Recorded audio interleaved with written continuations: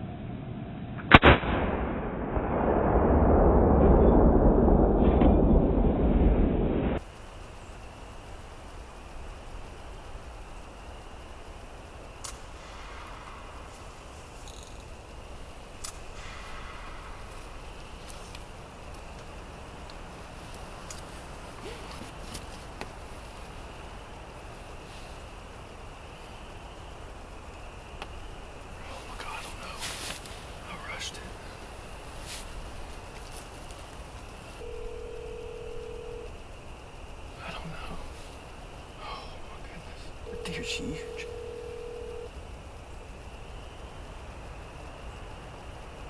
Deer, look, please help me. Good shot.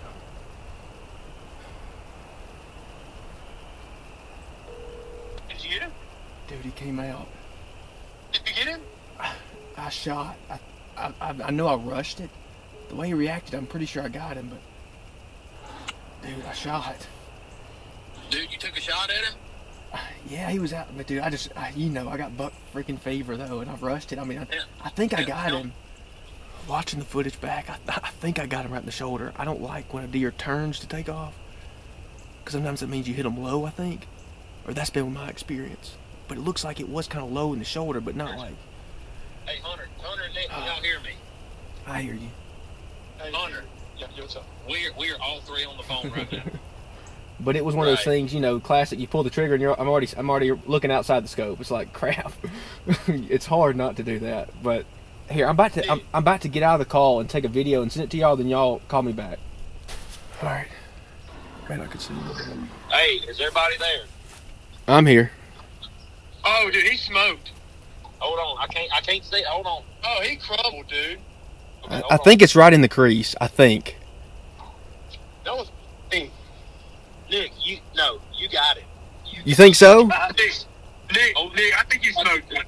You think it's right in the crease? Yes, dude, yes. I think it's right in the freaking crease. It's right in the crease, Nick. All right, I'm just out getting out here in the field. It's been at least 15 minutes since I shot. I don't even know if you can see me. I got Patrick on the phone. Hunter may be joining in a second. Still sprinkle a little bit. It's been a cold one. I've been shivering the past 2 hours. Looking back at the footage, we think it's right in the crease. I rushed it. I'm pretty sure I saw impact from outside the scope with my eyeball, but I may have got lucky. It's gonna be tough to tell exactly how far because he pranced right on out here. I was just on the phone with a buddy of mine. Dude, let me call you right back. My brother's calling at 5 o'clock. It's serious. I said, it's 5 o'clock. Something went down. Something went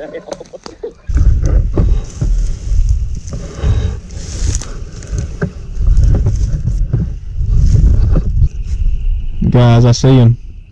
You got it, though. Do you? I see him. Alright, well, here he is. No blood. He didn't run 50 yards. Good night. Let me get this camera set up here. Hadn't even put my hands on him yet. Let's see.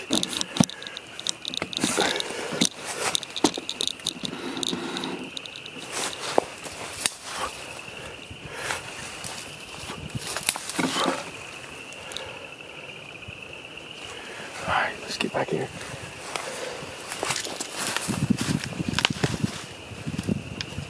Are you kidding me? I shot his dang antler with the second shot. Look at this toad right here. This deer, I've had pictures of him. Shoot, since early November. For the past 2 weeks or so, he's been so sporadic. Earlier in the year, he was just about every night on my corn. But he's been sporadic. I guess maybe it's because he's rutting a little bit, but he just popped out in the middle of the field. I guess just cruising. I mean, he wasn't shy at all. He stepped out. It was getting close to 5 o'clock. I've been in the blind 5 hours. I've been shivering the past 2 hours. I underdressed a little bit. But it was all worth it. Oh my goodness. Thank you, Lord. This is an absolute stud. This may be my biggest. God, such a pretty deer, too. Absolute stud. Oh, now I gotta get him out of here. Oh, so pretty right there.